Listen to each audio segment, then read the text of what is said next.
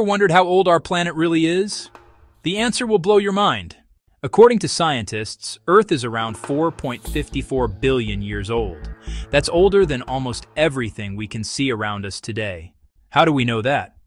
Scientists use a method called radiometric dating, measuring how radioactive elements like uranium slowly turn into lead inside ancient rocks. The oldest crystals found on Earth, tiny zircons from Western Australia, are 4.4 billion years old.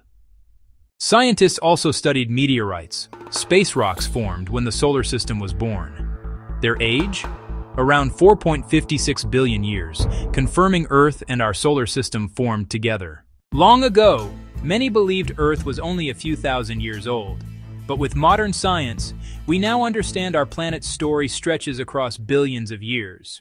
Knowing Earth's age helps scientists trace how continents formed, how life evolved, and how everything on our planet connects through deep time.